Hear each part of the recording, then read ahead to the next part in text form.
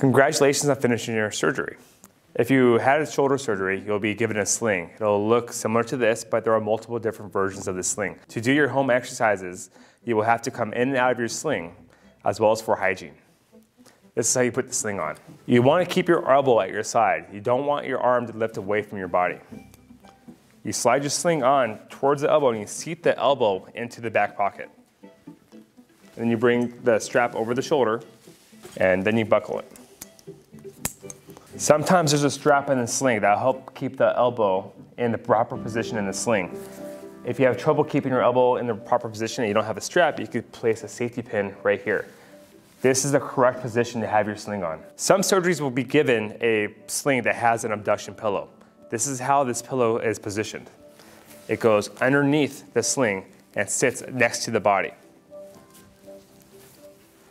The strap fastens across your waist and holds the arm away from the body. This is the correct position for the abduction pillow sling.